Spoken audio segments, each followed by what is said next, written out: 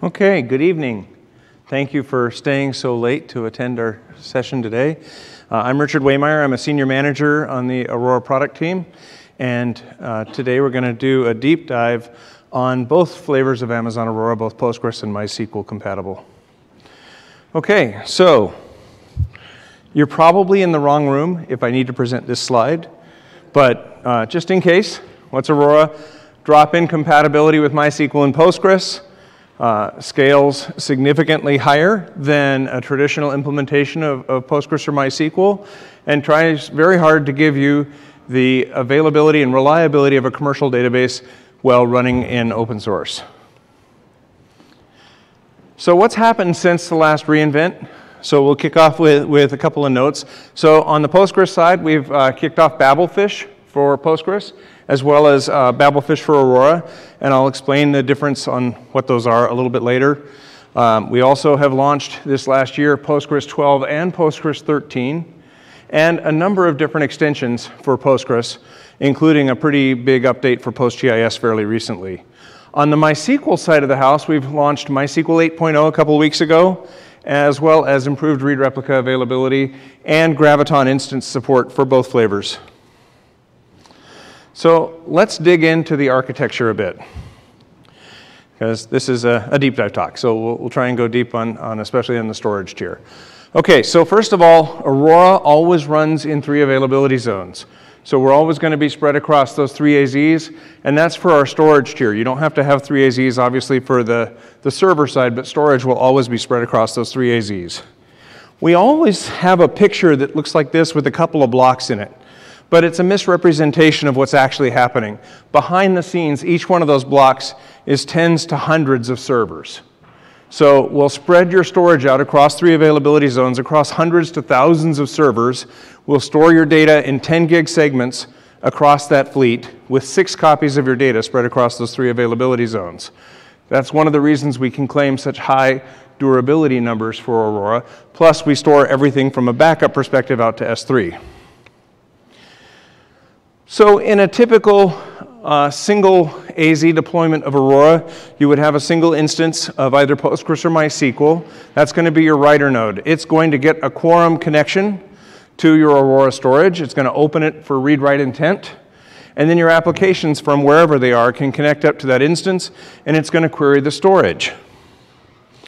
Your storage, as I mentioned a moment ago, is going to be in 10 gig blocks spread out across the 3 availability zones. Now, the representation here isn't meant to say that all of your storage is in one given AZ, simply that we spread that storage out across those availability zones. We do this for reliability and also for scalability. When I go to issue a write, for example, I say insert into my table values 1 commit transaction. Okay, very straightforward. The log needs to be written out to storage. We will actually issue 6 asynchronous writes to the Aurora storage tier, 1 for each location where we know that your storage is targeted at. So each one of those, logically speaking, is a machine in the Aurora storage network. We will send that commit down. When 4 out of 6 of those commits are acknowledged, and I'll go in gory detail in a few slides on exactly what that means and how we go through the process and decide when it's hardened. When 4 out of 6 of those nodes are hardened, the transaction is considered done, and we'll send back an acknowledgement to the actual Postgres or MySQL server saying that the transaction has been committed or the log write has otherwise been done. For a read, most of the time, the vast majority of the time, you will read from a single node in your cluster. Now, why is that?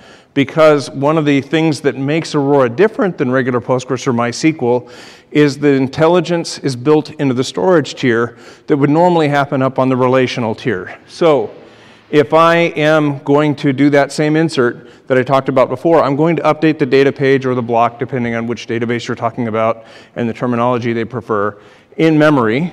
And then eventually, I'm going to copy that data page down to disk. And again, I'll talk more about that a bit later. In Aurora, we don't do that. We just send the log records down. And then the storage layer replays those log records and updates the data pages, and then makes a copy of those data pages out to S3. When I ask Aurora Storage for the latest copy of a data page, it knows what version of that page it has. So if I happen to ask on a local server, I go to the first one I want to talk to, and it has the right version, it can just send it to me. Well, what if it doesn't have the right version? It can build one, because it's got all the logs. So it can build the right version of the page and then quickly send it back. Now, most of the time you won't wait for that because it will have already happened. Now, if you read some of the white papers we publish, we often talk about 3 out of 6 for reads, but the 1 out of 6 is the optimization that you'll actually encounter most of the time. Okay, so in this next issue here, we've lost a 10 gig segment. So then what happens in the Aurora storage fleet? It turns out that at the scale of something like an Aurora storage network, this happens all the time. So one of the storage nodes has some kind of failure. In this case, maybe that 10 gig block got corrupted, a CRC check failed, something like that. Okay, so what do? I just told you a minute ago we have 6 copies of your data. So what happens if one of them gets corrupted? We go grab another copy from somewhere else, preferably the same AZ, but it doesn't have to be, right? Some copy that's electrically near us, and we make a copy of that 10 gig segment and replace it. So we self-repair. Now, because you only need 4 out of 6 to commit and get a quorum, it has no effect whatsoever on availability because you were still at 5 out of 6. So we repaired it, and you never know what happened. There won't be an entry in your log. Just no need for you to know. It just self-heals. What happens if we lose an entire storage server? It's logically speaking exactly the same process, except now the workload's going to spread out across multiple other servers, or we provision new servers and add them to the Aurora fleet, either one. But either way, again, doesn't matter. So you went down to 5 out of 6, we make a copy, we get it up and running, we spread it out again, and it just works. Same exact issue, by the way, if one of these storage nodes get busy. So imagine that storage node there with the block on it wasn't down, it didn't fail, it's just really, really busy.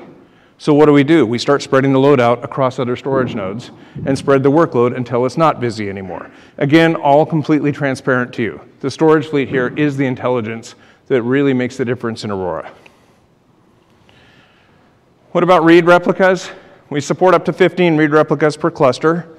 So the read replica is going to be instantiated. If you're only going to do one, you would want to do it very much like what's on the slide. You'd want to put it in a different availability zone so that if you need to fail over, the replica target is in a different AZ. That way, if something went wrong in an AZ, it's going to be able to take over and run.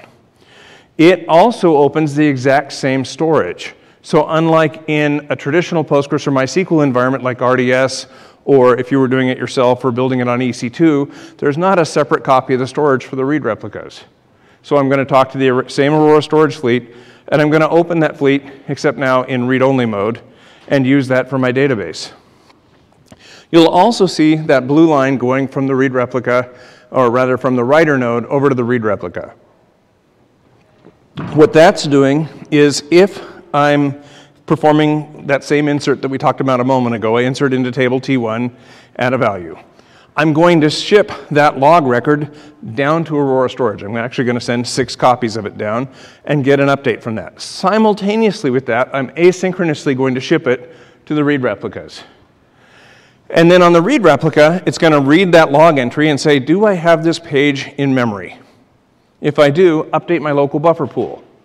It's strictly an optimization to make sure I don't have to go back to the storage fleet every time I want to see if my page is up to date. So we'll stream the log records across to the read replica, as well as being able to get all of the data pages directly from storage. What happens if T1 wasn't in the buffer pool for my read replica? We throw the log update away. We don't care about it. It's not like we're going to send it to storage. The writer's responsible for that.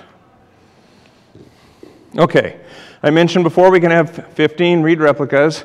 Do be aware that every single read replica is going to have to get that log stream from the writer node. So it's not free to add 15 read replicas. There is a load that's going to be placed on the writer node. Now, it's not dramatic, but it is a load, and you do want to be conscious of that. So each one of those connections will have a log record flowing to it, and each one of those is going to open up the Aurora storage network to access the data. Okay, now let's talk about failures up a little higher in the stack. So what happens if my database crashes? So It happens, right? We'd prefer that the database never crashes, but if it does, for the most part, we do what you'd think of as the common sense thing. We try and restart the database process. So if MySQL or Postgres dies, we attempt to restart it. We use the same machine. We're running on EC2 hosts here. It's not magic there. So we'll take your EC2 host. If there's some peripheral thing that needs to be cleaned up, we'll do a quick cleanup, and then we'll restart your process. The buffer pool lives in a separate address space, so we don't lose the buffer pool when we have to restart Postgres or MySQL. So that's the normal failure scenario, I would say, for Postgres or MySQL, is a restart on that same server. If we can't do that, or if the server's really gone, then what happens? Then we fail over to the appropriately provisioned read replica that you've identified as the highest priority target for a read replica failover, and that's why it's so important to have that replica. Now, why did I suggest we have it in a different AZ? It's because what if that failure wasn't my EC2 host, but the entire availability zone? What's an availability zone? Just a quick refresher. It is one or more physical data centers. So for an AZ to go offline, something tragic happened to the building, or somebody used a backhoe in front of a large set of fiber cables. I've seen all of those failures. But in any event, temporarily speaking, or permanently, you can't get to that AZ.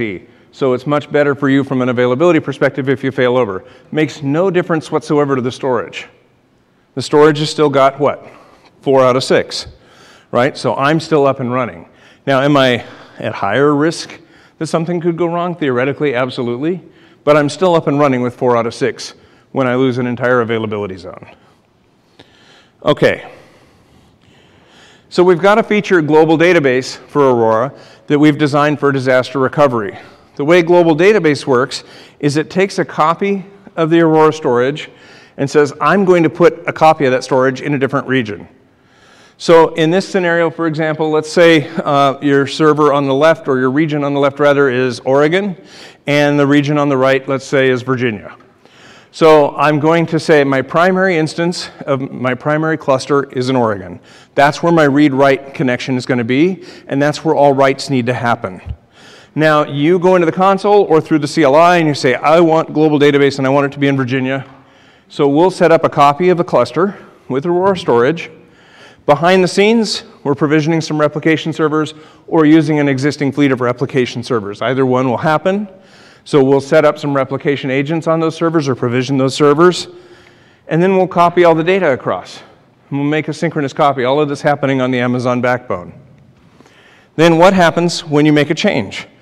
I recognize my sample is rather simple, but insert into T1 values 1. I do it again, and now what happens? So I'm going to have to send that log record out. I'm going to send that to the read replicas. Guess what global database looks like to the writer? It's a read replica. So I send it out. It goes out to the replication server as a read replica. And in fact, it takes a read replica slot. So now I can't have 15 read replicas in my cluster. I can have 14 because I have the 15th as Virginia. That request is sent down to the replication server, sent across the backbone, and applied to storage. And guess what? We've got disaster recovery because now I've got a full copy of all my data with 6 copies, as a matter of fact, not just a full copy, but 6 copies spread across 3 AZs in another region. Now, something you'll notice here, I don't have any servers running in Virginia. It's totally fine. Works great. The storage is there. Anytime you want to go in and add a server to that cluster, you can do so. But it works perfectly fine in a headless configuration. If I want to, I can add read replicas there. And the nice thing about that is that it doesn't count as additional read replicas. The remote region is 1 read replica, and you can have 15 read replicas in there, and it's all going to work. Now, what happens when a change comes through? It's going to go to the read replica and invalidate the cache if there's a matching page in exactly the same way it would have done before, and it will go simultaneously to the storage tier and update the storage. I can have several. I can spread those out, and I can run my read queries in the remote region. Usually you'd want to do this, obviously, to reduce latency That's the sort of the number one reason. And to take advantage of the fact that you paid for the DR solution, so you may as well use it. I've seen lots of folks do both. So as changes come in, they're going to replicate across. They're going to continue to go across the Amazon backbone and into that storage fleet on the other side. And it's just going to keep it up to date. So now, what happens if, heaven forbid, we have a regional failure? Now, most of the time, what's going to be a regional failure? It's going to be a software deployment that went bad, a network connection that went bad, some misconfiguration that we did that screwed things up, or some natural disaster. All of the above could theoretically happen and take a region out. So you've paid to have us have a DR copy of your database, and we've got that copy. When you replicate data from a writer to a read replica, it's always asynchronous inside of the cluster. It's also always asynchronous when it goes across the network for disaster recovery. So what does that mean if I have a crash or I don't otherwise know the state of the region? It means if I were to fail over, there might be data loss because I've made asynchronous copies of your data. I don't know if all of the copies of the data and all the log changes made it to the remote region. For that reason, we require you to manually promote the remote replica. So you have to choose to do a failover cross region because there might be data loss. So you go into the console or through the CLI again and promote that region to now be the writer region. We disconnect you from the region that's failed. So you're no longer in the console. You'll notice that it's no longer affiliated with the original region. It'll now be a standalone cluster, and it's open for read-write. From that point on, it's literally just an ordinary Aurora cluster. Well, what about lots of these? I could have a good use case for one region for DR, but what about that data locality issue? What couldn't I say, hey, I've got Oregon and Virginia, but why not throw in Ireland? And why not throw in Singapore? Works perfectly fine. We'll do up to 5 regions. We'll keep it up to date. As you might imagine, latency starts to be a real issue when you start crossing oceans. So do be aware that if you are replicating, for example, from Oregon to Singapore, you're going to have a bit more latency from, say, Oregon to Virginia. Or a lot of people will replicate Virginia to Ohio for exactly that reason. Each region counts as a replication slot. So now in this configuration, I can have 12 readers in my original cluster. So remember that when you're adding these remote regions. But guess what? Each of these remote regions can have as many readers as you want, up to 15, doesn't affect the reader count. They're all going to send those asynchronous connections across the network and update it. You'll notice in this example, I've also got region D as headless, in addition to having some read replicas in the other regions. And again, all of that's just going to work transparently. That's part of what the service we're offering. For Aurora MySQL, we have a feature called Global Database Write Forwarding. So in Global Database Write Forwarding, what we offer is a solution to this problem. I've got an application running in my same scenario as before, so I've got Oregon and Virginia, and this application in Virginia tries to issue that insert statement. Well, the database is open read-only. It can't issue a write to the cluster, so it'll get a failure message. But I could work around that, right? In my application, I could make a connection back to the cluster in Oregon and issue that insert statement. I could, but that's a lot of work for me, and then I've got to wait for it to replicate back, just like you'd expect. But what I can do in MySQL is enable Global Database Write Forwarding. Once I've done that, that insert statement will now magically process, or will appear to magically process to you. What in fact is happening is exactly what you might expect. We forward the insert statement across the network to Oregon, to the writer node there, and issue the insert. Then what do you think happens? It replicates it back exactly the same as any other change would have come across, and it shows back up on the server. This is not something you want to do to get the same throughput as you would get from a writer. This is meant for the occasional application that has, whoops, I forgot, I ran an insert, an update, or a delete. It is not meant as a scalability mechanism. It's meant as a mechanism to prevent you from having to do an occasional write operation. All right, let's shift gears and talk a little bit more at the next layer down inside of the picture of Aurora storage.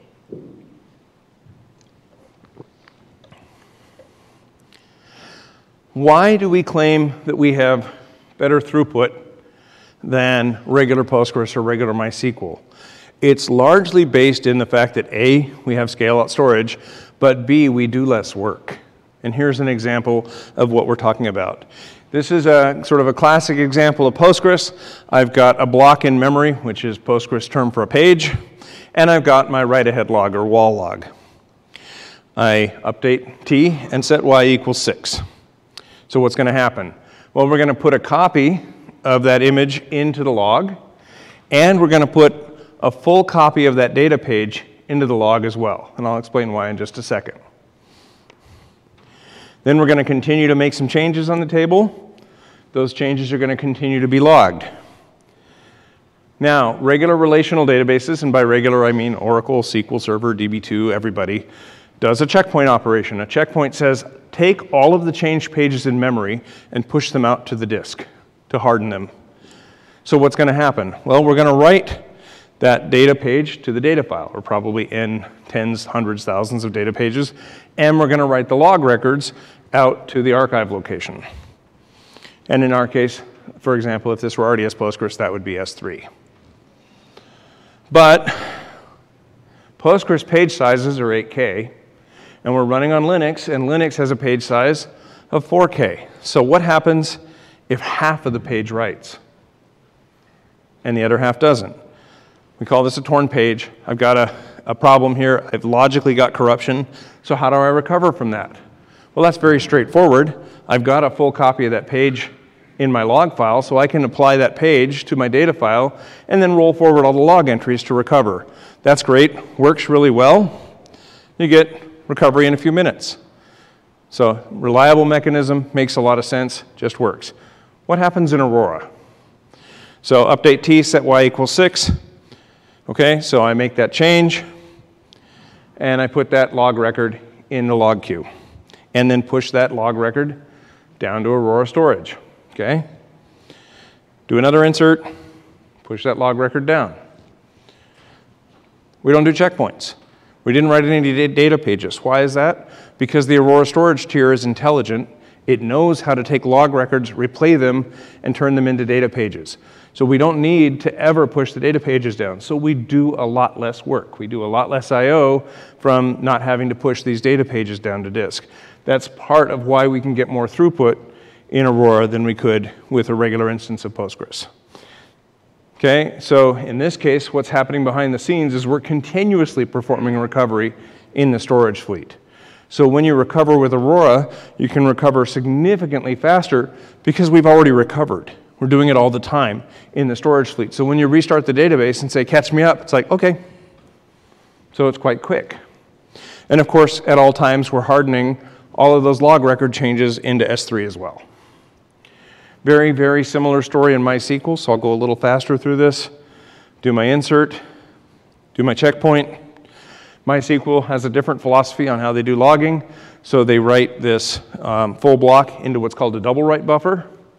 Then they write to the data file, and they archive out the log records.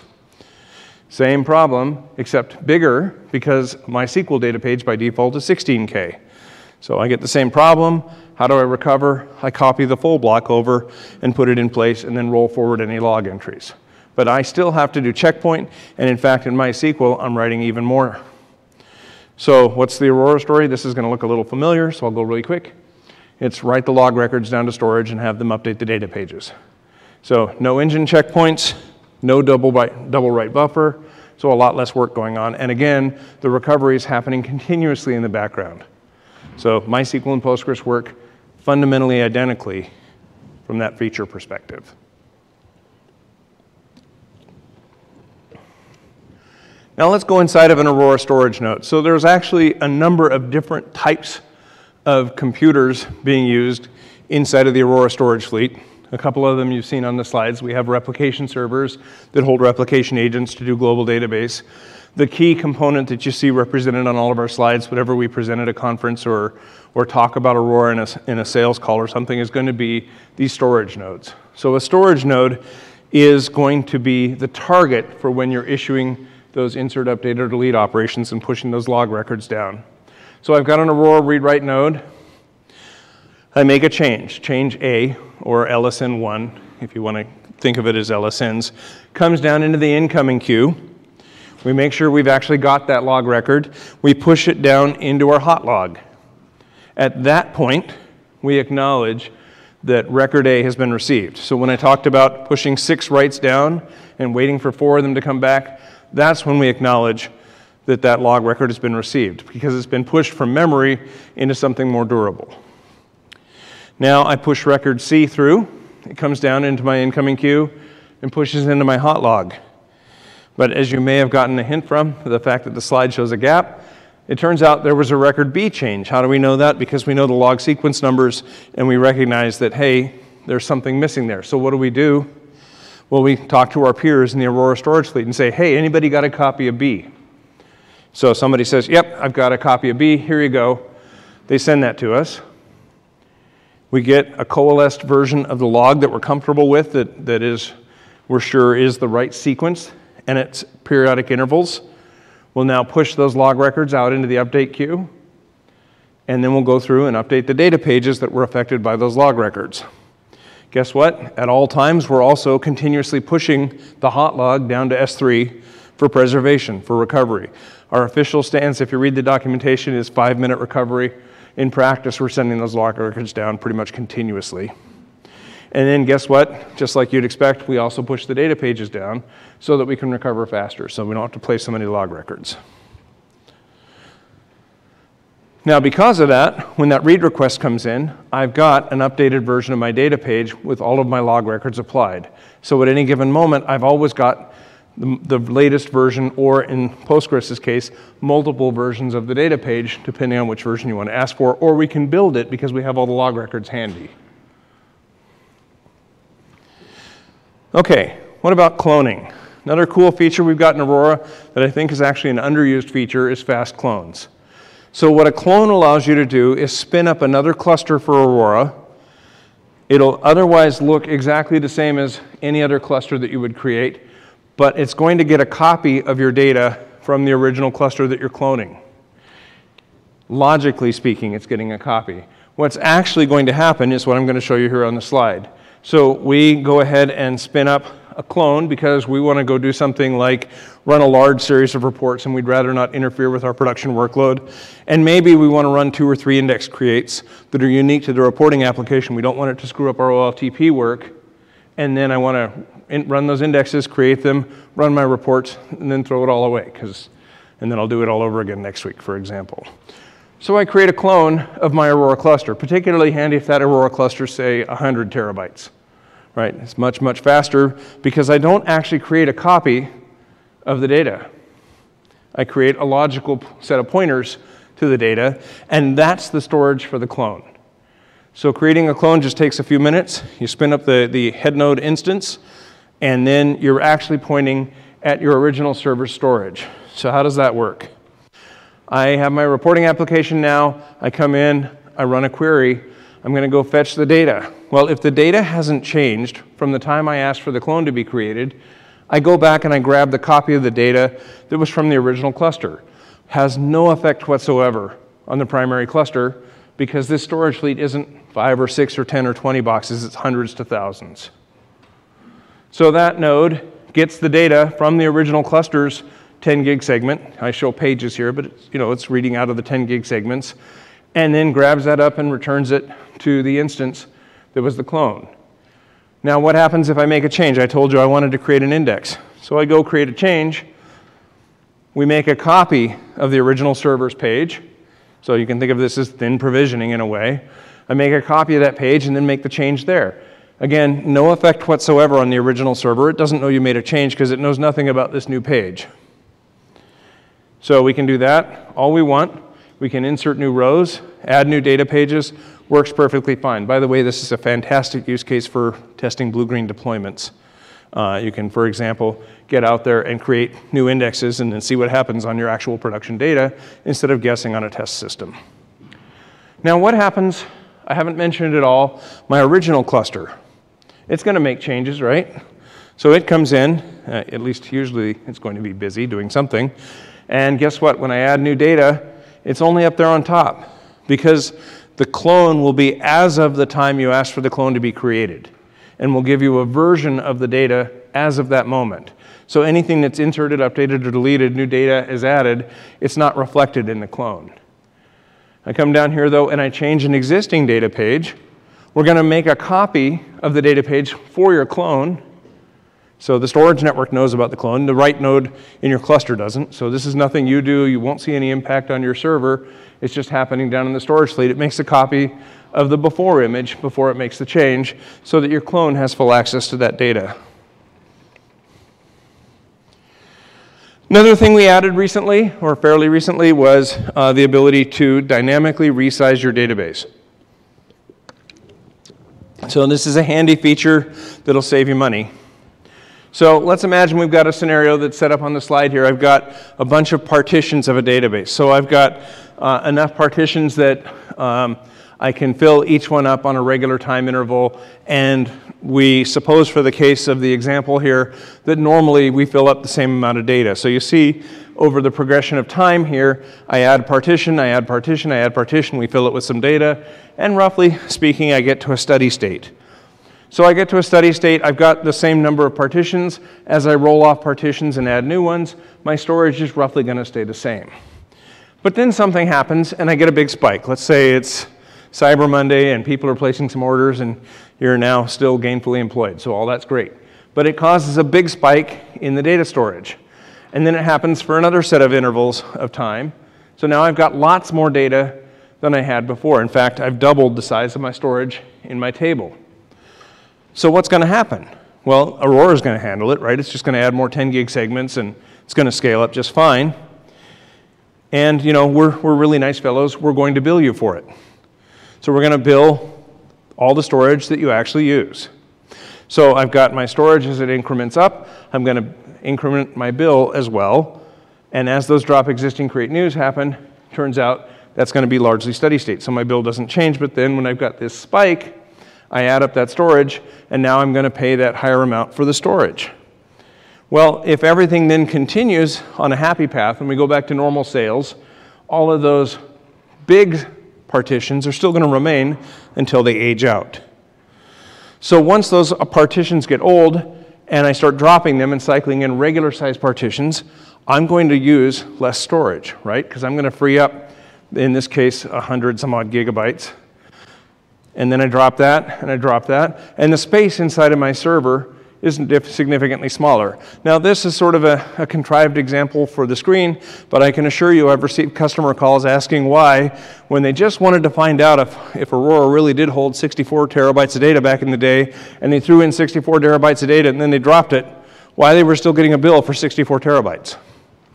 Because this is the normal use case scenario for a database. You allocated that much space.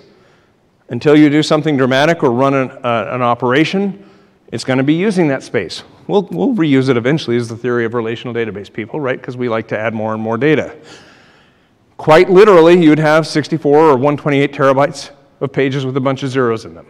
And we'll back those up, and we'll charge you for the backups, and we'll charge you for the storage, at least we would have, because the space is actually allocated to you. It really is used. With this new shrink feature, we say, hey, that's not great, so why don't we do this? Why don't we auto shrink down those storage pages? So now, over time, we will recover that space. Now you'll notice that there's a slight difference in the lines here. Now why is there a difference? Why isn't it exactly the smaller space that you used? Because you go back to that principle that we talked about before. How is Aurora storage allocated? 10 gig segments. So we're not going to perfectly clean up every 10 gig segment and shrink it down to be exactly the space you used. There's going to be a little bit of rounding in there. There's going to be some segments that aren't quite full or something like that. So you will see a slight differentiation. But that's space that can be used and will be allocated to you. But we will recover the vast majority of that space now and then, therefore, lower your bill. So now your actual space used is going to be very closely aligned. I have had some recent customer escalations wondering why they weren't seeing this. Do be aware that we still have versions active in the fleet that don't support this. So do make sure that if you want to use this feature, you go look at the feature page. It'll tell you what version of Aurora, MySQL, or Postgres you need to be on to have support for this. So you definitely want to do this because, like I said, save you a bit of money. All right, let's talk about MySQL briefly. MySQL had a big week a couple weeks ago, shipped MySQL 8.0. The details are all up on the slide. The big thing to know about this is a change in philosophy.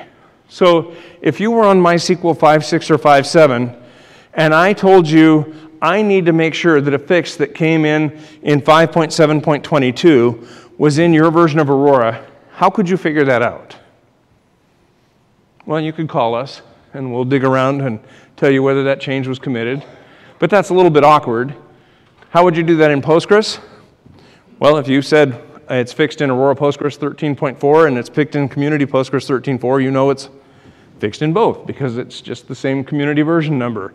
Starting with MySQL 8.0.23, if I remember correctly, yep, 23, which we'll call Aurora 3.01, we will now align community versions of MySQL with the Aurora versions. So you'll be able to know that if something is fixed in a particular community version of MySQL 8, you can map that directly back to an Aurora MySQL version in much the same way you've been able to do for quite some time with Postgres. So a big change in philosophy is the most important thing, and of course, lots of cool features. You know, if you look through the list, things like windowing functions and CTEs are obviously very, very handy. Improved availability of read replicas. This started in MySQL 2.10, which is one of the 5.7 builds, or higher. And this is a feature whereby if I had that failure we talked about before, something went wrong with my MySQL instance, we'll try and restart the writer. So we'll just restart that process right on the server. But in the meantime, that'll require us to reestablish quorum as read-write owner for the cluster. The way we did that also threw out all the read replicas from their connection, and then they had to read connect. So what happens to all of your long-running read queries on your read replicas? Well, they get canceled and you have to resubmit them. Starting with this feature on 2.10 or higher, those read replicas, for the most part, most of the time, will stay up and running, even for a failover, a multi-AZ failover of the writer in MySQL. So that feature was rolled out for MySQL. Again, it's going to apply for the newly released MySQL 8. And you can imagine that we're a little jealous on my side of the house. I work on the Postgres side, so we'll be getting to it. All right. Okay. Oops, wrong button, that's why. All right, Postgres updates. So the biggest thing recently was Postgres 13, late this summer, and I'm not going to read you the list of the Postgres features, but the point I wanted to make with this slide is we are focusing on getting major version support. Yes, we've heard your feedback.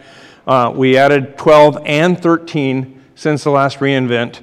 We're focused on getting you a preview of 14 pretty soon, and then we're going to be looking at getting 14 relatively early next year. At least that's the hope. So we're focusing on getting very much better at concurrency with these major versions for Postgres.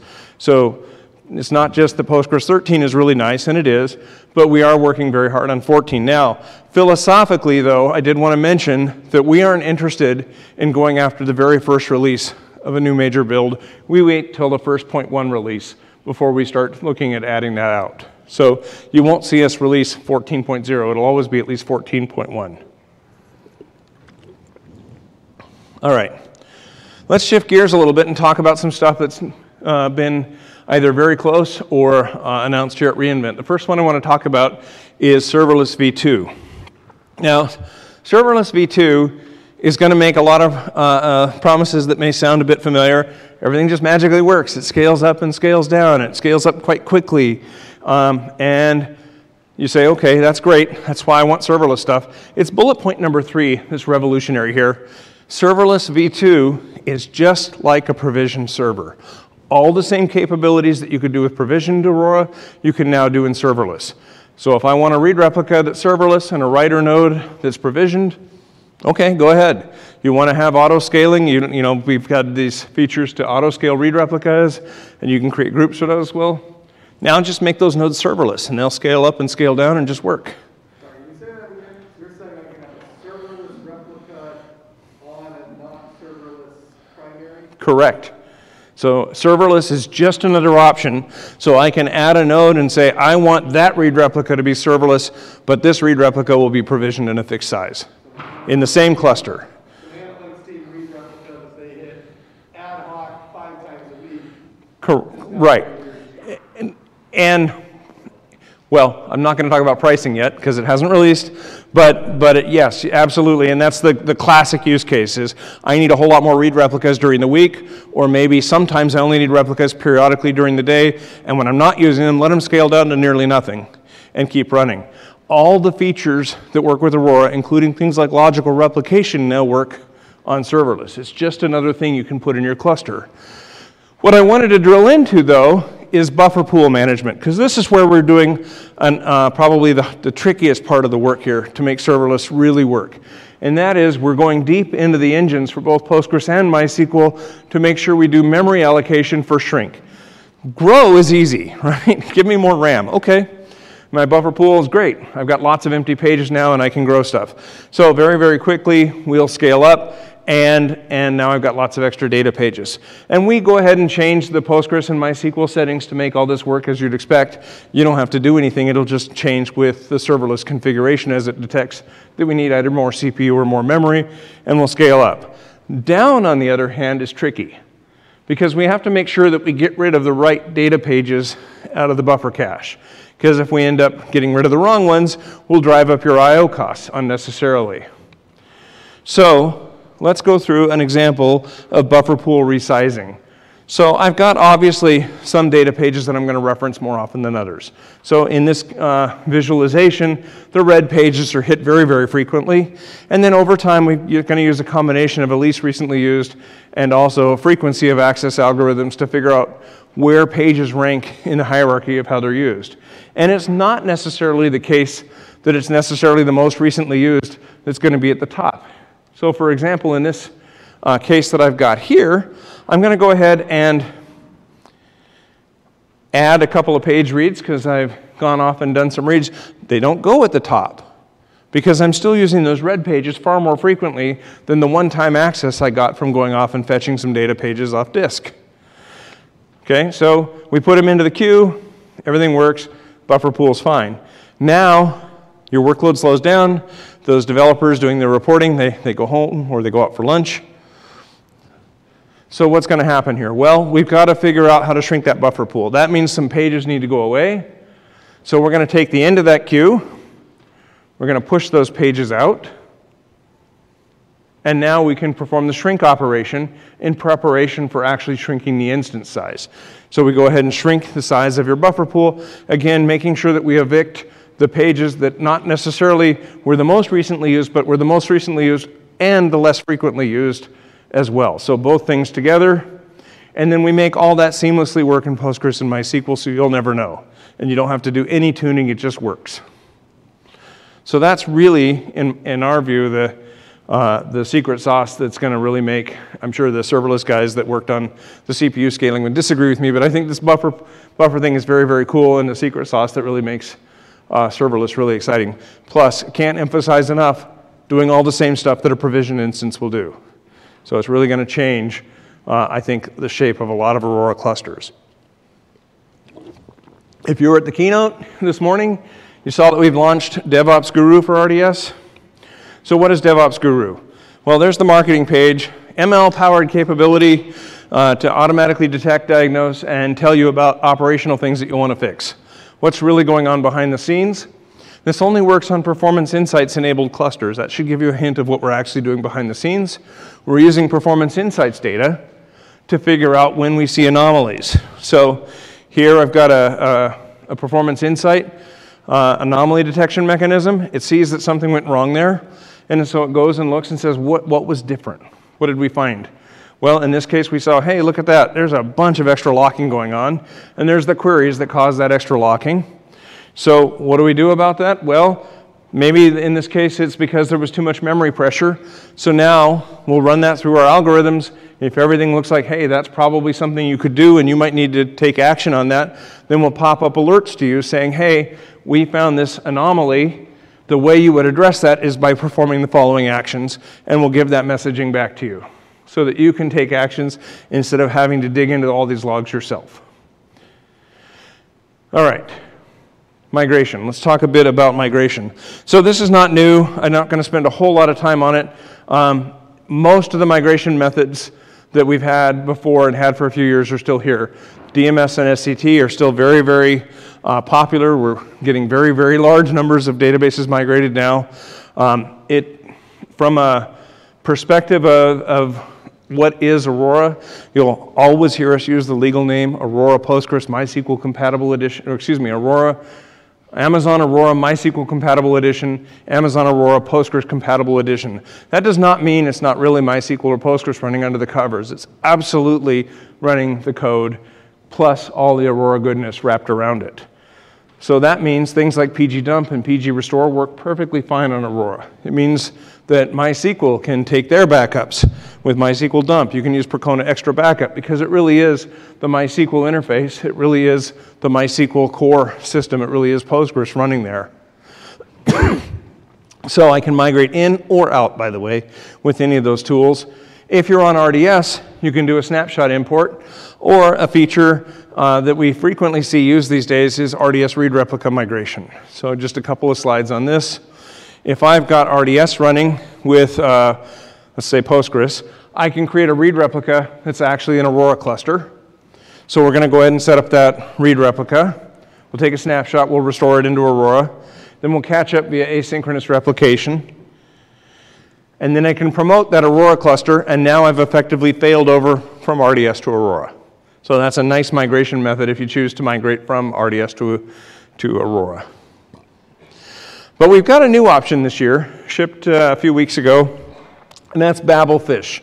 So Babelfish is an open source project. We've released it into the community. So it's babelfishpg.org is the home of the code. So you can actually go look at the source code and see what we've done. We're also shipping it as part of Aurora Postgres 13. So what's Babelfish all about? Babelfish is about commercial migrations. So we get an awful lot of customers asking us to move from SQL Server to Aurora Postgres. How would you have done that? You go out with SCT, figure out how to migrate your schema, you use DMS to do a migration from SQL Server into Postgres, and then you start the hard part. You got to convert all your applications. What Babelfish does is it implements not only additional compatibility with T-SQL, but it implements the wire protocol so that I can take a SQL Server application, speaking the SQL Server wire protocol, and have it listen on the Aurora Postgres instance, and your developer application will think it's talking to SQL Server because it's going to use all the same protocols. So we're going to go through and make that look like it's still going to think it's still talking to a SQL Server. Now, we are not trying to replicate SQL Server here. We are trying to migrate you to Aurora Postgres. So this is an acceleration mechanism to get you moved over to Aurora. So what are you going to see here? You're going to see your regular Postgres port, 5432 or whatever port you want to put it on, and your regular Postgres applications work. You're still talking to Aurora Postgres. But if you turn on Babelfish, you'll also see port 1433, SQL Server's default, or whatever port you want to put it on. And you can connect with a SQL Server application to Aurora Postgres. Now, are you talking to the same Aurora instance? Absolutely. You'll still have a cluster endpoint. You'll just change the port number, and you'll use the TDS stream protocol instead of the Postgres protocol to connect. How did we do that?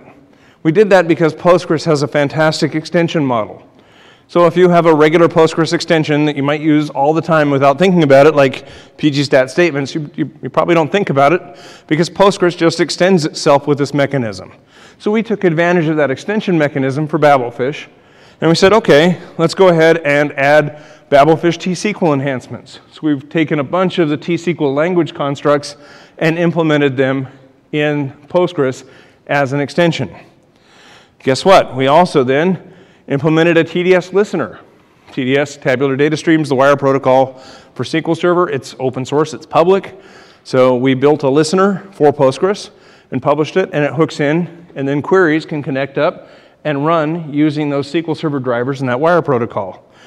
Throw on top of that some common functionality and the money data type, because there were some funky variations there that we'll not get into here. And you've got Postgres except Postgres that now speaks T-SQL and now talks SQL Server driver language. So if I want to migrate, I have a second option. I can still use SCT and DMS and migrate directly into Postgres, but then I've got to convert all my applications. With Babelfish, I can say, you know what, I'm going to do a partial step. I'm going to bring over things, but I'm going to bring them over as if they were SQL Server. I'm going to keep my T-SQL applications.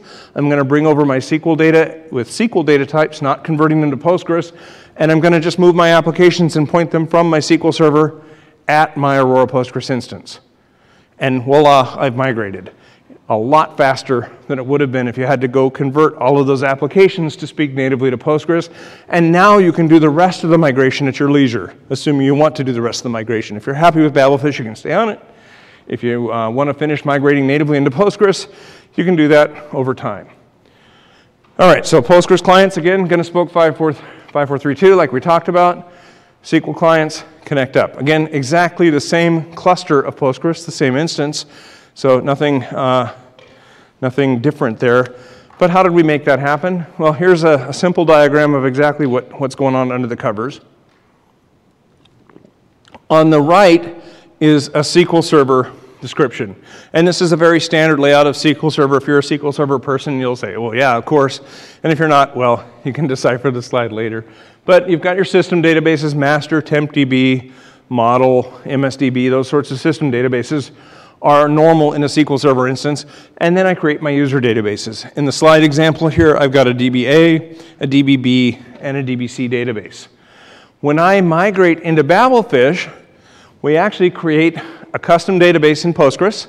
It's still, I shouldn't say custom, it's a Postgres database, except it's always called Babelfish DB. And then we use schemas inside of that database to emulate SQL Server databases. So when you come in through the Babelfish endpoint and you say use database A, because that's what I was using on SQL Server, we'll put you into that schema inside of the Babelfish database. And then when you run your T-SQL queries, Postgres is wonderfully extendable. It now speaks T-SQL in addition to regular Postgres, so it can now run your SQL queries and return the results over that data. But it's still in Postgres. So if I want to start up Postgres admin and connect up and troll through all this and say, hey, where's all the data? And could I point at that data and grab a copy of it and use it in Postgres? The answer is absolutely yes, because it's in Postgres. So now I've migrated my data, but I've still let my applications work as if I were still thinking I'm talking to SQL Server. So a really good acceleration mechanism. Now this is a V1. We just launched it. It's out in the open source community. We intend to be serious about that open source. So we hope that you will go grab this project and add the T-SQL features that we haven't done yet. Now we're going to be publishing a roadmap on GitHub. We're going to be developing in GitHub. So it really is going to be an open source project. It really is going to be a series of extensions. And periodically we're going to snapshot that code, pull it back into Aurora, and ship it. So you're going to see regular updates on Aurora, but you're also going to see community updates making their way into Aurora now, just like they would with any other extension that's developed in the community. All right, so that's Babelfish. We're super excited about that. A little short on Aurora sessions at reInvent this year. You may have noticed just me and serverless for the breakout sessions, as well as Rudy's what's new in RDS. But we have a number of breakouts, chalk talks, and builder sessions. Strongly encourage you to participate, get your hands on it, talk to the experts that have flown in here to make your reInvent experience better. Really want to thank you for staying this late, and appreciate your coming to reInvent this year, and thank you very much.